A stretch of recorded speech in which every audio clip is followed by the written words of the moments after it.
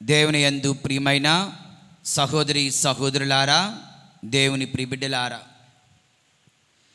మీ అందరికీ దేవుని పవిత్ర నామమున శుభాకాంక్షలు పలుకుతూ ఈ 22వ సామాన్య ఆదివారపు వాక్య పరిచర్యకు మేము ప్రేమతో ఆహ్వానిస్తూ ఉన్నాను. ముందుగా ఈనాటి సువిశేష పట్టణంలో ఉన్న పలు వాక్యాలలో ఒక వాక్యాన్ని ధ్యానించుదాం. అందరూ దయచేసి నా తర్వాత చెప్పండి. మత్తయి శుభవార్త 16వ అధ్యాయము 26వ వచనం. మానవుడు లోకమంతటిని సంపాదించి తన ఆత్మనే కోల్పోయినచో వానికి ప్రయోజనమేమి? తన ఆత్మకు బదులుగా మానవుడు ఏమి ఇయ్యగలడు? తన ఆత్మను కోల్పోయి ఇక్కడ ఉన్నది. కానీ మనం చదివినటువంటి దివ్య గ్రంథ పఠనముల పుస్తకములో మానవుడు లోకమంతటిని సంపాదించి తన ప్రాణమును కోల్పోయిన అట్టివానికి ప్రయోజనమేమి? తన ప్రాణమునకు బదులుగా మానవుడు ఏమి ఇయ్యగలడు? అక్కడ ఏమని రాయబడి ఉంది? ప్రాణము. ఈ పాత బైబిల్లో ఏమని రాయబడి ఉంది? ఆత్మ. దీని అర్థం ఏంటి? రెండు వేరు వేరు కాదు.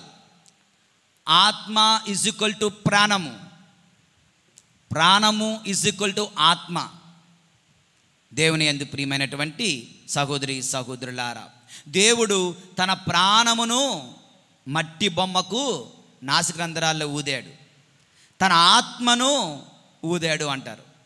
అతని ప్రాణమైనా అతని ఆత్మైనా ఒకటే.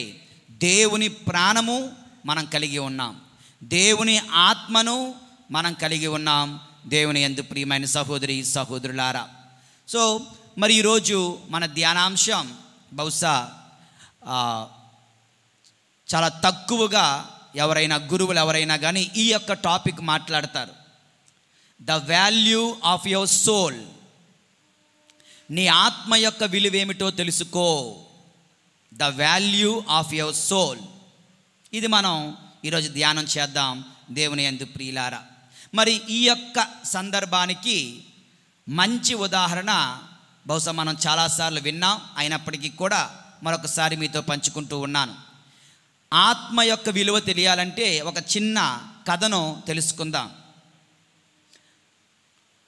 ఒకానొక వ్యక్తికి, దేవుని యందు ప్రియమైన సహోదరి సహోదరులారా, పెళ్ళిళ్ళు అయ్యాయి. ఏమయ్యాయి? పెళ్ళిళ్ళు. పెళ్ళి కాదు, పెళ్ళిళ్ళు అంటే అర్థం ఏంటి? భార్యలు ఉన్నారు, భార్య కాదు. ఓకే, భార్యలు ఉన్నారు. ఎంతమంది భార్యలు ఉన్నారు? 3 భార్యలు ఉన్నారంట. ఎంతమంది? 3 భార్యలు. దేవుని యందు ప్రియులారా, అయితే ఈ యొక్క వ్యక్తి పెద్ద భార్య, పాత భార్య, మొదటి భార్య, ఇంక చెప్పాల్సిన అవసరం లేదు, పక్కన పెట్టేస్తాం. ఓకే, సంవత్సరానికి ఒకసారి ఏం బాగున్నావా, ఉన్నావా, సరేలే అంటాడు. అంతే, ఎక్కువ మాట్లాడు, ఎక్కువ పట్టించుకోడు. రెండవ భార్య కొంచెం పాతది, కొంచెం కొత్తది. ఓకే, కనుక ఈ రెండవ భార్యతో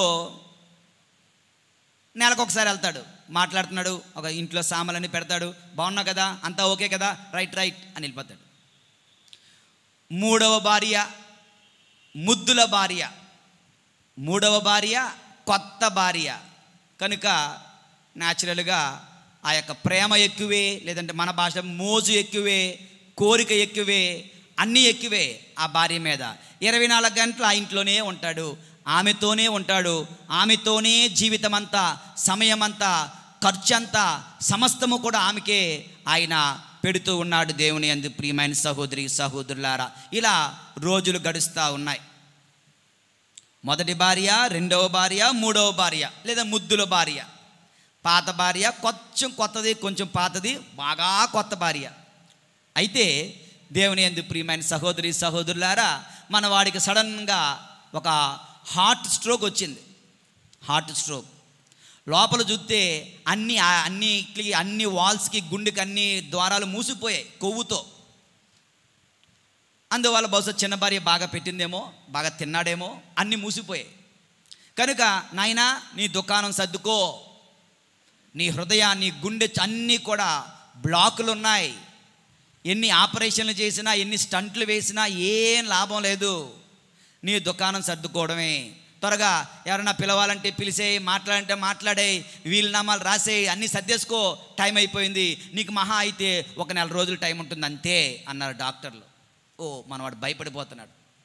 ఓకే, చాలా భయపడిపోతున్నాడు, ఏడ్చేస్తున్నాడు, కంగారు పడుతున్నాడు. ఇక 3 భార్యలను పిలిచాడు ఐసీయూ రూమ్కి. వాళ్ళు ఈమెను చూడడానికి వచ్చారు. వీసీయూ ఇన్ ఐసీయూ అని వచ్చారు. వస్తే 3 కుక్కబెట్టి ఎడుతూ ఉన్నారన్నమాట. 3 ప్లేసుల్లో ఒకరికొకరిని పడదు మళ్ళా. సో ముందుగా 3వ భార్య అడుగుతున్నాడు, తనకి ఇష్టం కదా, ఇదిగో నేను చనిపోతున్నానంట, నాకు చాలా బాధగా ఉంది, నేను ఒక్కరినే వెళ్ళిపోతున్నాను, నువ్వంటే నాకు చాలా ఇష్టం కదా, నువ్వంటే నాకు చాలా ప్రేమ కదా, నా జీవితం అంతా నీతో, నా సమయం అంతా నీతో, నా ఆస్తి అంతా నీకే, నా ఖర్చులన్నీ నీ మీదే, అంతా నీకోసమే నేను పెట్టాను కదా, మరి నేను ఒక్కరినే వెళ్ళిపోతున్నాను, భయంగా ఉంది, బాధగా ఉంది, నాకు తోడు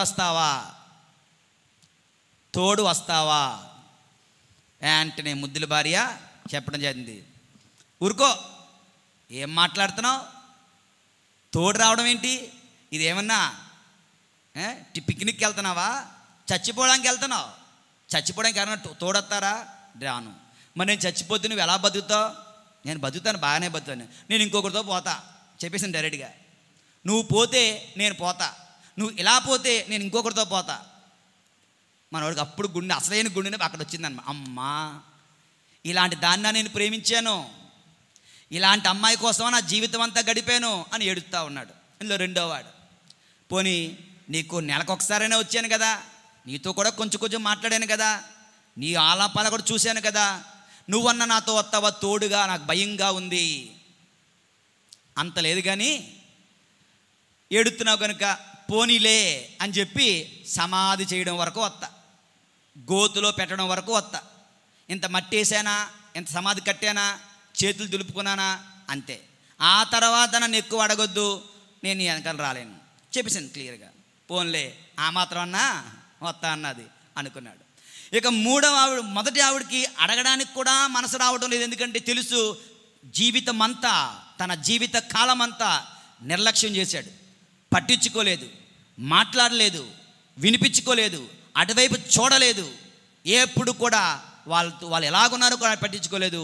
అలాంటి వ్యక్తితో ఇంకేం అడుగుతాను, ఆయన ఆవిడ కూడా రాదంటది, వీళ్ళే రానంటే ఇంకావిడేం వస్తుంది అనుకొని ఆయన అడగాలి కదా అని, ఏమ్మా నువ్వన్నా వస్తావా అంటే ఆవిడ ఏడ్చుకుంటూ తప్పకుండా వస్తానండి, మీతో పాటే వస్తాను, మీరు చచ్చిపోతే నేను మీతో చచ్చిపోతాను, ఓకే, మీరు మోక్షానికి వెళ్తే నేను మీతో పాటు మోక్షానికి వెళ్తాను, మీరు నరకానికి వెళ్తే మీతో పాటు నరకానికి వస్తాను, నేనైతే మిమ్మల్ని విడిచి ఉండలేను, ఉండకూడదు కూడా, ఉండలేను అని చెప్పేసరికి అప్పుడు ఆయన, నా జీవితం అంతా నిన్ను ప్రేమించి ఉంటే ఎంత బాగుండేది, నా జీవితం అంతా నీతో పంచుకుంటే ఎంత బాగుండేది, నా జీవితం అంతా నీకు విలువనిచ్చుంటే ఎంత బాగుండేది, అనవసరమైన వ్యక్తులను, అనవసరమైన భార్యలను, పనికిరాని భార్యలను, మూర్ఖులైన వ్యక్తులను ప్రేమించాను, నా ప్రేమ, నా జీవితం, నా సమయం, నా ఆస్తి అంతటిని కూడా వృధా చేసుకున్నానే అని నెత్తి నోరు కొట్టుకొని ఏడవడం మొదలుపెట్టాడంటే దేవుని యందు ప్రియమైన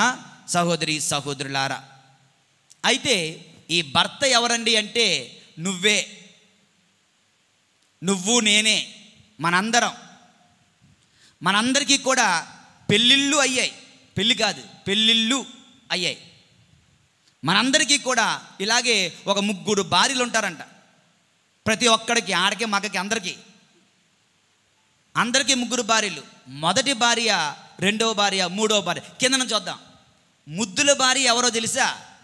మన డబ్బు, మన ఆస్తి, మన ఆస్తిపాస్తులు, మన బట్టలు, మన భూములు, మన భవనాలు, మన వ్యాపారాలు, ఇదంతా కూడా మూడవ భార్య. ఎంత ప్రేమ అంటే అంత ప్రేమ. చెప్పులు కూడా ఉదాహరణకి కొంతమంది గుళ్ళోకి వస్తారు కానీ నా చెప్పులు ఉంటాయో ఎగిరిపోతాయో, చెప్పులు ఉంటాయో ఎవరిని లేపెత్తాడో. ఫాదర్ గారండి నా చెప్పులు పోయాయి, కంగ్రాచులేషన్స్ అని చెప్తాను నేనైతే. ఓకే, దేవుని యందు ప్రియులారా, అంటే మనం వస్తువుల మీద, డబ్బు మీద, ఆస్తిపాస్తుల మీద మనం పెడుతున్నామే ప్రేమ, అది మూడవ భార్య లాంటిది. నువ్వు పోతే అది ఇంకొకరితో పోతుంది, నీకోసం నీతో పాటు రాదు. ఒక పూచినైనా మనం తీసుకొని వెళ్ళలేము, మనందరికీ తెలుసు. నువ్వు వాడుతున్న బండి ఇంకొకటి వాడతాడు, నువ్వు వేసుకుంటున్న నగలు ఇంకొకరు వేసుకుంటారు, నువ్వు దాచుకున్న డబ్బు ఇంకొకరికి వెళ్ళిపోతుంది, సొంతం అయిపోద్ది. నీతో ఈ ముద్దుల భార్య, నువ్వు ముద్దుగా చూసిన భార్య నీతో రాదు. దేవుని యందు ప్రియ, నువ్వు పోతే అది కూడా పోతుంది, వేరొకరితో పోతుంది. అటువంటి ధనముపై నీ జీవితం అంతా వృధా చేస్తున్నావా? రెండవ భార్య తల్లిదండ్రులు, భార్య, భర్త, బిడ్డలు, అన్నదమ్ములు, అక్క చెల్లెండ్రు, స్నేహితులు, మిత్రులు లాంటి వారు. వాళ్ళకు కూడా సమయం ఇస్తాం, వాళ్ళతో కూడా జీవితం గడుపుతాం, వాళ్ళతో మాట్లాడతాం, వాళ్ళ ఫంక్షన్లకు వెళ్తాం, ఫంక్షన్లకు పిలుస్తాం, వాళ్ళని కూడా మనం ప్రేమిస్తూ వాళ్ళకి సమయం ఇస్తూ ఉంటాం. కానీ ఏంటంటే వాళ్ళు సైతం కొంతవరకే మనతో వస్తారు. ఎంతవరకు? సమాధి దొడ్డి వరకే, సమాధుల స్థలం వరకే, సమాధి చేసేంత వరకే. చిన్న కర్మ పెద్ద కర్మ అయినంత వరకే. పెద్ద కర్మ అయ్యిందో నీ ఫోటో కూడా పెట్టరు అక్కడ, నీ ఫోటో కూడా ఇబ్బందిగా ఉంటుంది. రోజు చచ్చిపోయినట్టు మొక్కం చూస్తున్నానేటి. నీకెంత ముద్దుల తల్లి అయినా, ముద్దుల తండ్రి అయినా, ఎంత ప్రేమించిన బిడ్డలైనా, ఎంత ప్రేమించినటువంటి తల్లిదండ్రులు ఎవరైనా సరే చచ్చిపోయిన రోజు చూస్తున్నావా అన్న ఫీలింగ్ వచ్చేస్తుంది. దేవుని యందు ప్రియులారా, ఇటువంటి వాళ్ళకు కూడా ఇస్తున్నామే. కానీ ఈ మొదటి భార్య ఎవరో తెలుసా? నువ్వు పుట్టక మునుపే దేవుని మదిలో పుట్టినటువంటి నీ ఆత్మ, నీ తల్లి గర్భములో పడిన క్షణము నుండే, నీటి బిందువుగా ఉన్న క్షణములోనే దేవుని ఆత్మ నీ తల్లి గర్భములోనే నీలోనికి ప్రవేశిస్తుంది. ఆ మొదటి భార్య ఎటువంటిదంటే నీ ప్రతి అడుగడుగున నీతో ఉంటుంది. నీ ఆత్మ, నీ ప్రాణము దేవుని యందు ప్రియులారా ఎన్నడూ నిన్ను విడిచి వెళ్ళదు, నీతోనే ఉంటుంది. కానీ ఆ ఆత్మ జీవితం, ఆత్మీయ జీవితం, ఆ ప్రాణము పట్ల శ్రద్ధ, దానికి కావలసిన ప్రార్థన, దానికి కావలసిన దైవంతో అనుబంధం అది మనం ఇవ్వం, మనం పట్టించుకోం. సంవత్సరానికి ఒకసారి క్రిస్మస్కి వెళ్తే చాలు, ఈస్టర్కి వెళ్తే చాలు, అంతే. దేవుని యందు ప్రియులారా, నీ ఆత్మకు నీవిచ్చే విలువ, the value of your soul. What is the value of your soul? నీ ఆత్మకు నువ్విచ్చే విలువ ఏమిటి? ఈరోజు ప్రభు సూటిగా అడుగుతున్నారు. మానవుడు, చెప్పండి, చిలక పలుకులు కాదు, డాష్ చెప్పాలి. మానవుడు డాష్ చెప్పండి. మానవుడు లోకమంతటిని సంపాదించి తన ప్రాణమును లేదా తన ఆత్మను కోల్పోయినా అట్టి వానికి ప్రయోజనమేమి? తన ఆత్మకు బదులుగా, తన ప్రాణముకు బదులుగా ఆయన తిరిగి ఏమి ఇయ్యగలడు అని ప్రభు అడిగిన ప్రశ్నను ఒకసారి ఆలోచించండి. దేవుని యందు ప్రియమైన సహోదరి సహోదరులారా, ప్రైజ్ ది లార్డ్. యేసువా వందనం. హల్లెలూయా, హల్లెలూయా, హల్లెలూయా. కనుక ఈ ఆత్మ యొక్క విలువేంటో చూద్దాం. 4 భాగాలుగా 4 పాయింట్లు మనం చూద్దాం. దేవుని యందు ప్రియులారా, why is it so important? Why is your soul so important? నీ ఆత్మ అంత విలువైనదా, అంత ముఖ్యమైనదా, అంత అవసరమైనదా అంటే ఎస్, అఫ్ కోర్స్, చాలా ముఖ్యమైనది. బైబిల్ గ్రంథం ఉన్న వాళ్ళందరూ కూడా దయచేసి ఈ వాక్యాలను వెంటనే చూడగలరు, చదవగలరని కోరుతూ ఉన్నాను. దేవుని యందు ప్రియులారా, ఆది కాండము 1వ అధ్యాయము 26వ వచనం, 27వ వచనం. ఆది కాండము 1వ అధ్యాయము 26, 27 చదవనమ్మా. దేవుడు ఇప్పుడు మానవ జాతిని కలిగింతుము. దేవుడు అంటున్నాడు, ఇప్పుడు మనం మానవ జాతిని సృజింతుము. మానవుడు మమ్ము పోలి మావలే ఉండును. మానవుడు మమ్ము పోలి, దేవుడు అంటున్నాడు నన్ను పోలి, మమ్ము పోలి అనగా God's own image. You are created in the image and likeness of God himself. Your soul is in the image and likeness of God. దేవుని యొక్క పోలికలో, దేవుని యొక్క సారూప్యములో నీవు సృజింపబడ్డావు దేవుని యందు ప్రియమైన సహోదరుడా. దేవుని యొక్క దైవత్వం నీలో ఉంది, అదే నీ ప్రాణం. దేవుని యొక్క దైవత్వం నీలో ఉంది, అదే నీ ఆత్మ. ఎందుకు నీ ఆత్మ అంత విలువైనది అంటే, అదిగో దేవుడు నీ ఆత్మలో వసిస్తున్నాడు. నీ ఆత్మ రూపములో, నీ ప్రాణము రూపములో అది దేవునికి చెందిన. మనం అంటాం కదా, మట్టి నుండి వచ్చిన ఈ శరీరము మట్టిలోకి పోవాలి, దేవా నీవిచ్చిన ఈ ఆత్మ తిరిగి నీ చెంతకు చేరాలి. దేవుని నుంచి వచ్చిన ఆత్మ, దేవుని పోలికలో వచ్చిన ఆత్మ, దేవుని సారూప్యములో వచ్చిన ఆత్మ, అది దేవుని సొంతము. దేవుని యందు ప్రియమైనటువంటి సహోదరి సహోదరులారా, ఇది మొదటి విషయం. ఎందుకు? Why is your soul so important? Because my soul is in the image and likeness of God.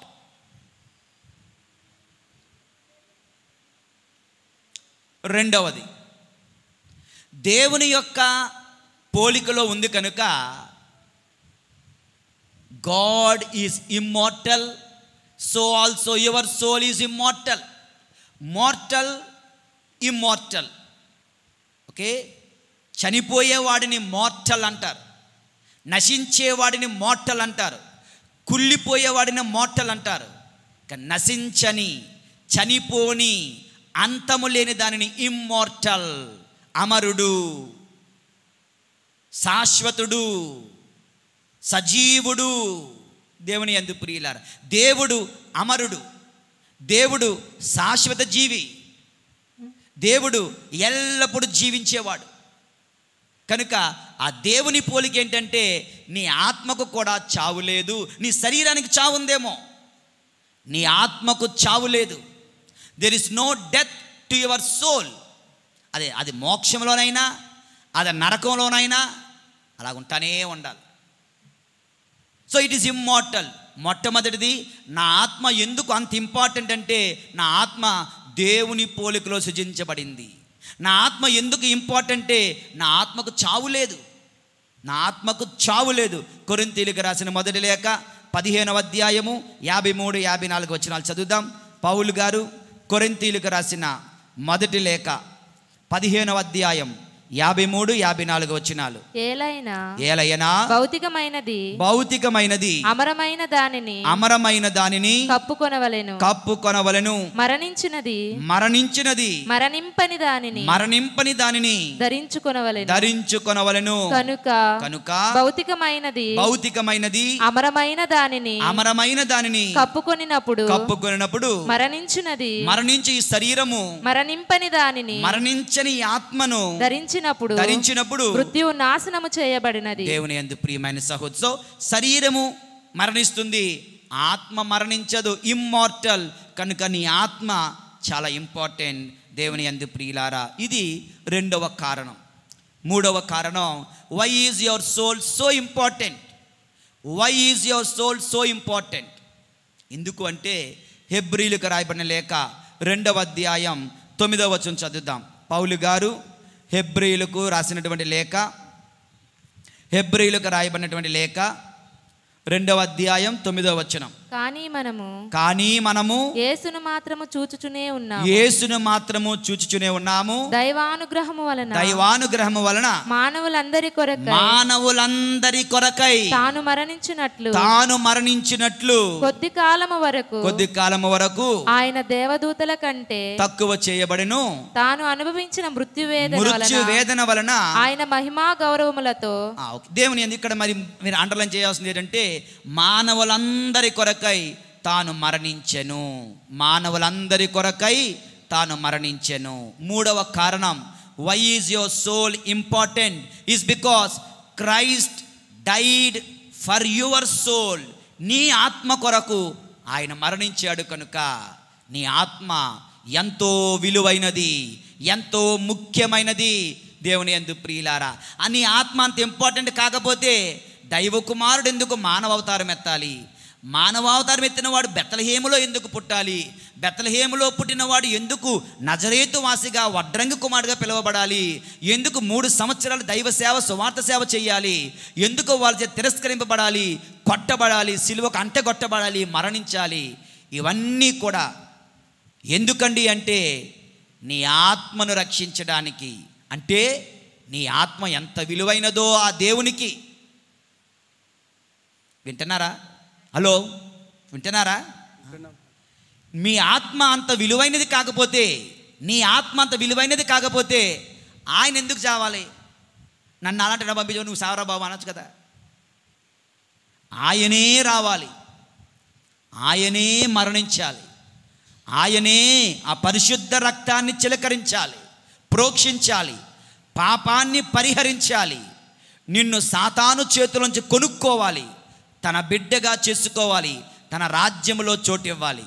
అంటే నీ ఆత్మ ఆ దేవునికి ఎంత ఇంపార్టెంటో దేవుని యందు ప్రియమైనటువంటి సహోదరి సహోదరులారా, ఎన్ని కారణాలు చూసాం? 3 కారణాలు. ఏంటి చెప్పండి ఒకసారి. 1, దేవుని యొక్క పోలికలో సృజించబడిన ఆత్మ. 2వది, అమరమైనది, చావు లేనిది, ఇమ్మోర్టల్ సోల్ నా ఆత్మ. 3వది, ఈ నా ఆత్మ కొరకు నా ప్రభువు సిలువలో మరణించాడు. 4వది, దేవుని యందు ప్రియులారా, లూకా శుభవార్త 15వ అధ్యాయము 10వ వచనం. లూకా శుభవార్త 15వ అధ్యాయము 10వ వచనం. అట్లే మీరును మీ బాధ్యతలు నిర్వహించిన మీదట అట్లే హృదయ పరివర్తన చెందు ఒక్క పాపాత్మని విషయమై దేవదూతలు సంతోషింతురు. Haven rejoices over your soul. Haven rejoices over your soul. కనుక ఒక్క పాపాత్ముడు పాప సంకీర్తనం చేస్తే, ఒక్క పాపాత్ముడు నేను మరలా పాపము చెయ్యను అనుకుంటే, ఒక్క పాపాత్ముడు తన జీవితాన్ని మార్చుకుంటే పరలోకములో గొప్ప ఆనందం దేవుని యందు ప్రియులారా. అంటే haven rejoices over your soul అంటే పరలోకమంతా ఎదురు చూస్తుంది నీ ఆత్మ కొరకు. అంటే నీ ఆత్మ ఎంత ఇంపార్టెంటో కదా దేవుని యందు ప్రియులారా. ఈరోజు మన ధ్యానాంశం ఇదిగో మత్తయి శుభవార్త 16:26. ఏంటది? మానవుడు లోకమంతటిని సంపాదించి తన ఆత్మను కోల్పోయినా అట్టి వానికి ప్రయోజనమేమి. అంటే ఆత్మ చాలా important. So the value of my soul. Why is my soul so important? It is because it is created in the image and likeness of God. It is because Christ died for my soul. It is because it is immortal. There is no death for my soul. It is because heaven rejoicing over my soul. నా ఆత్మకు నిమిత్తం పరలోక రాజ్యమే ఆనందిస్తుంది దేవుని యందు ప్రియమైన సహోదరి సహోదరులారా. కనుక ఆత్మ, నీ ఆత్మ, నా ఆత్మ, మనందరి ఆత్మలు ఎంతో విలువైనవి, దేవునికి ఎంతో ముఖ్యమైనవి. దేవుని యందు ప్రియమైన సహోదరి సహోదరులారా, ఆ ఆత్మను నాశనం చేసుకోకండి, ఈ ఆత్మను పాడు చేసుకోకండి, ఈ ఆత్మను పాపభూయిష్టం చేసుకోకండి, ఈ ఆత్మను సాతానుడి చేతిలో పెట్టకండి, మీ ఆత్మను సాతానుడికి అమ్మేసుకోకండి. ఈ ఆత్మకు బదులుగా మీరేమి ఇవ్వగలరు? లోకాశలు సరిపోవు దేవుని యందు ప్రియులారా. ఆత్మను కోల్పోతూ లోకాశల వెంట పరిగెడుతున్నావా? ఆత్మను కోల్పోతూ ఇదిగో ఈ లోకము చూపించే ధనరాశుల వెంట పరిగెడుతున్నావా? ఆత్మను కోల్పోతూ పేరు ప్రఖ్యాతుల వెంట పరిగెడుతున్నావా? There is no use. చరిత్రలో ఒక మహానుభావుడు ఉన్నాడు. ఆయన శరీరం గోవా రాష్ట్రంలో ఉంది, ఆ బసిలికా చర్చ్లో. ఎవరైనా? Francis షౌరివార్, Saint Francis Xavier. Xavier అంటే ఏంటి తెలుసా? రాజుల కుటుంబం. జేవియర్ ఫ్యామిలీ రాజుల కుటుంబం, మహాధనవంతులు. రోజు ఇంటిలో ఆటలు, పాటలు, నృత్యాలు, విందులు, వినోదాలు, పార్టీలే. అటువంటి ఇంటిలో నుంచి వచ్చాడు ఫ్రాన్సిస్ జేవియర్. చదువులకని వెళ్ళాడు. అతని ప్రక్కనే అతని గదిలోనే ఒక పట్టబుర్ర ఆయన, ఒక ముసలాయన ఉన్నాడు. ఆయన పేరు సెయింట్ ఇగ్నేషియస్ ఆఫ్ లోయోలాపురి ఇన్యాసి వారు. ఆయన బైబిల్ చదువుతూ ఒకే ఒక్క మాట చెప్తుండేవాడు. ఏమనంటే, మానవుడు లోకమంతటిని సంపాదించి తన ఆత్మను కోల్పోయిన ప్రయోజనమేమి అని చెప్తుంటే ఈయన వినిపించుకునేవాడు కాదు. ఇతని గోల్ ఏంటి? గొప్పవాడనవ్వాలి, రైటర్ కావాలి, గొప్ప పుస్తకాలు చదవాలి, పుస్తకాలు రాయాలి, పేరు ప్రఖ్యాతులు తెచ్చుకోవాలి, ప్రపంచంలోనే నా అంత రచయిత మరొకడు. ఆ రోజుల్లో writing skills are more famous కనుక ఆ యొక్క బాణిలో ఆయన వెళ్తున్నాడు దేవుని యందు. ఒక పక్క యుద్ధ రంగములో, ఒక పక్క చదువు రంగములో ఆయన ఎంతో గొప్పవాడు కావాలి, ప్రపంచం నన్ను గుర్తుంచుకోవాలి, పేరు ప్రఖ్యాతులు తెచ్చుకోవాలంటున్నాడు. అయితే ఇన్యాస్వరు అడుగుతున్నారు, నీ ప్రాణం కోల్పోతే ఏం చేస్తావు? నీ ఆత్మను కోల్పోతే ఏం చేస్తావు? ఈ పేరు ప్రఖ్యాతులు ఎక్కడ పెట్టుకుంటావు? ఈ డబ్బు ఎక్కడ పెట్టుకుంటావు? ఈ ప్రతిష్ట ఏం చేసుకుంటావు? ఏమి important? What is more important? Is your soul to be in heaven. నీ ఆత్మ మోక్షంలో లేకుండా నువ్వు ఎన్ని చేసినా అంత వృధా వృధా వృధా, వ్యర్థము వ్యర్థము వ్యర్థము. నీ ఆత్మ మోక్షమునకు వెళ్ళకపోతే, మోక్షము సాధించలేని జీవితం వ్యర్థము దేవుని యందు. ప్రియులారా, ఈ లోకములో మనమున్నది వ్యాపారాలు చేయడానికి, పెళ్ళిళ్ళు చేయడానికి, పిల్లలను కనడానికి, భవంతులు కట్టడానికి కాదు. ఈ లోకములో మనం జీవిస్తున్నది నీ ఆత్మను రక్షించుకొనడానికి, నీ ఆత్మను మోక్షం వైపు నడిపించడానికి. దేవుని యందు ప్రియులారా, ఒకవేళ ఇంకా నీ ఆత్మ యొక్క విలువ నువ్వు గుర్తించకపోతే మరొక 2 అంశాలను మనం ధ్యానిద్దాం. Know the value of your soul in view of the torments of హెల్. అంటే నరకాగ్నిని ఒక్కసారి గుర్తు తెచ్చుకో. నరకాగ్ని ఒక్కసారి గుర్తు తెచ్చుకో. నరకం గురించి ఎక్కడో ఒక పుస్తకం చదువుతూ ఉన్నాను, పునీతులు రాసినటువంటి ఒక మాటలు. నరకమంట దేవుని యందు ప్రియులారా ఎలాగుంటుంది అంటే, భయంకరమైన అగ్ని అంట. భయంకరమైన అగ్ని. ఎటువంటి అగ్ని అంటే, నీ క్రిందన అగ్ని, నీ పైన అగ్ని, నీ చుట్టూ అగ్ని. అంటాడు, చేప నీటిలో ఉంటే ఎలా ఉంటుంది? చేప కింద నీరే, పైన నీరే, చుట్టూ నీరే. నీరు లేని ప్రాంతమే ఉండదు సముద్రంలో. నరకం ఎలాగుంటుందంటే ఇలాగుంటుందంట.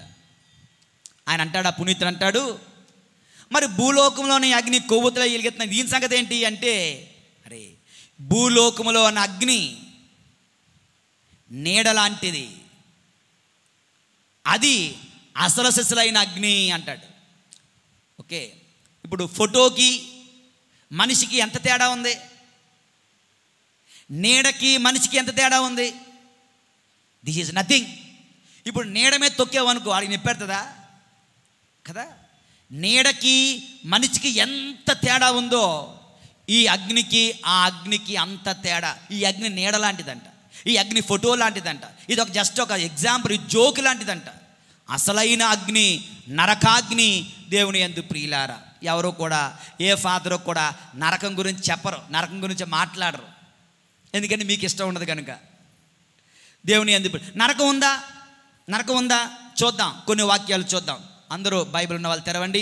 మత్తయి శుభవార్త 5వ అధ్యాయము 22వ వచనం. మత్తయి శుభవార్త 5వ అధ్యాయము 22వ వచనం.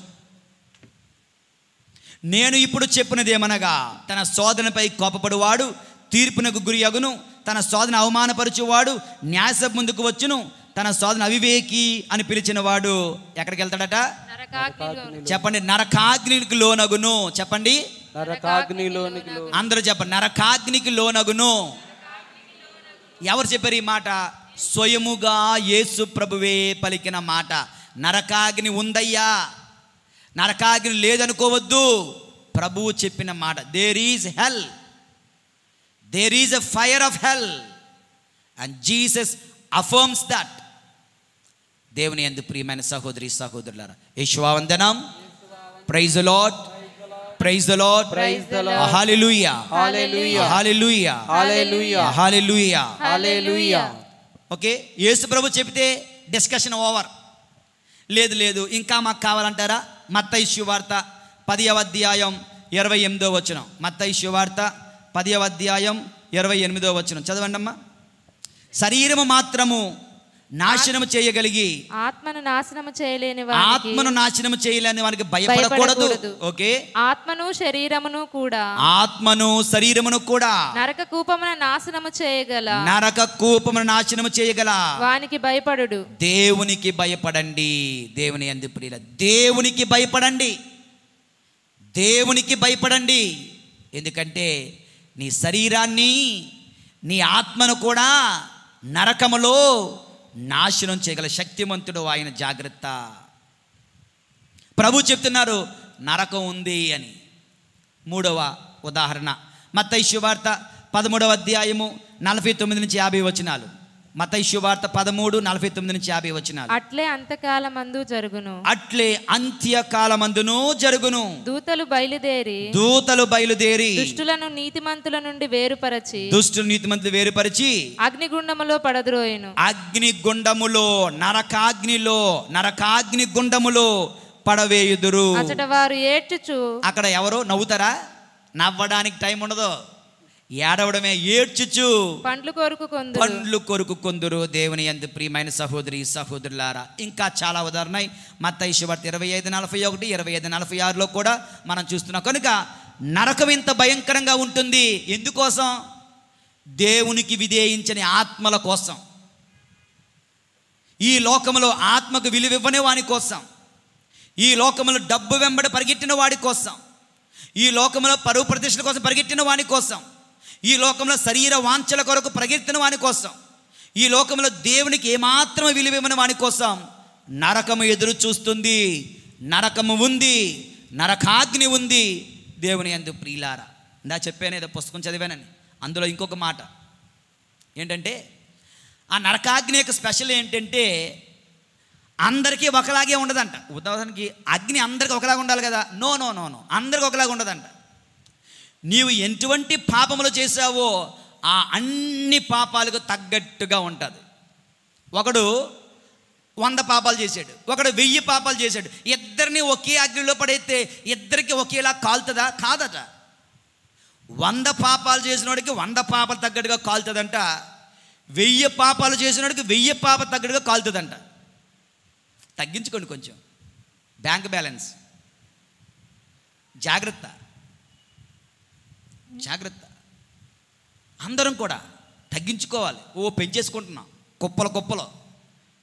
కుప్పల తెప్పలుగా, ఏం లేదులే, ఏం కాదులే అని. అందులోని ఎప్పుడు దేవుని ప్రేమ, దేవుని క్షమాపణ, దేవుని సహనము, సహోదర ప్రేమ ఇవే చెప్తాం. ఇవి మాట్లాడాం కదా ఎప్పుడు కూడా. ఇవి చెప్పాలి. ఇవి కూడా అందరూ చెప్పాలి. ప్రతి ఫాదరు చెప్పాలి, ప్రతి గుడిలో చెప్పాలి, ప్రతి ఒక్కరికి చెప్పాలి. 10 సార్లు చెప్పాలి సంవత్సరానికి. కొంచెం తగ్గుతుందేమో, అయినా ఇంకా వాళ్ళ కర్మ మనం ఏం చేయలేవు. దేవుని యందు ప్రియమైనటువంటి సహోదరు, ఒకటి నరకాగ్ని యొక్క శ్రమలు చూచి, నరకాగ్నిని చూచి భయపడుతూ మీ ఆత్మ విలువ తెలుసుకోండి. మీ ఆత్మ అందులోకి వెళ్ళిపోతుంది. ఆన్ ది అదర్ హ్యాండ్, 2వ ధ్యానాంశం, ఇంకొక 2 ధ్యానాంశాలు అని చెప్పాను కదా. 2 look at in view of know the value of your soul in view of the glories of haven. పరలోకములో ఉన్న ఆనందాన్ని చూచి నీ ఆత్మ విలువ తెలుసుకో. ఎందుకంటే నీ కొరకు ఒకవేళ ఈ లోకములో ఆ దేవుణ్ణి ప్రేమించిన ఆత్మ నీదైతే, దేవుని ఆజ్ఞలు పాటించిన ఆత్మ నీదైతే, దేవుని చిత్త ప్రకారము జీవించిన ఆత్మ నీదైతే, నువ్వైతే నీ కొరకు మహిమ కిరీటం, సువర్ణ కిరీటం, సువర్ణ సింహాసనం, సువర్ణ ద్వారబంధాలు, సువర్ణ పట్టణమే బంగారంతో చేసిందంట. దేవుని రాజ్యం అలాగుంటుందంట. మళ్ళా ఇది కూడా దేవుని మోక్షంలో కూడా అందరికీ సమానంగా ఉంటుందా? ఎవరు పుణ్యాన్ని బట్టి వాళ్ళకి దైవ దర్శనం తగులుతుందంట. అందులో వాళ్ళు పర్ఫెక్ట్గా ఉంటారు. ఎవరు పుణ్యానికి తగ్గట్టుగా వాళ్ళకి ఆ దైవ దర్శనం కలుగుతుంది. అందులో పర్ఫెక్ట్గా ఉంటారు. అందులో తక్కువ ఎక్కువ మళ్ళీ ఉండదు. వారు చేసిన పుణ్యం ఎంతో అంత ఆనందం అది వాళ్ళకి సరిపోతుంది. దేవుని యందు ప్రియులారా, కనుక ఈ ఆత్మలో ఈ ఆత్మను దేనితో నింపుతున్నాం, దేని కొరకు వాడుతున్నాం? పాపము కొరక, పుణ్యము కొరక, దేవుని కొరక, సాతానుడి కొరక, మోక్షము కొరక, నరకము కొరక? ఆత్మ పరిశీలన చేసుకుంటూ పరిశుద్ధ జీవితాలు జీవించమని, ఆత్మరక్షణ కొరకు కాంక్షించమని, ఆత్మరక్షణ కొరకు నిరంతరము శ్రమపడమని ప్రార్థించమని కోరుతూ ఉన్నాను దేవుని యందు ప్రియమైన సహోదరి సహోదరులారా. ఓకే, ఈసారి నుంచి మనం ప్రార్థన చేయాల్సింది ఏంటి తెలుసా? నాకు ఆరోగ్యం ఇవ్వండి కాదు, నా ఆత్మను రక్షించండి ప్రభువా. నా రోగాలు తీసియండి కాదు, నరకాగ్ని నన్ను కాపాడండి ప్రభువా. నా జబ్బులు తీసేయండి అని కాదు, అకాల మరణమును రక్షించండి ప్రభువా. ఓకే, మోక్ష రాజ్యానికి నాకు దయచేయండి ప్రభువా. పరలోక రాజ్యములో నాకు చోటు ఇవ్వండి ప్రభువా అని మనము ప్రార్థించాలి. దేవుని యందు ప్రియమైన సహోదరి సహోదరులారా, ప్రభు మనలను దీవింతురుగాక. పిత పుత్ర పరిశుద్ధాత్మ నామమున ఆమేన్.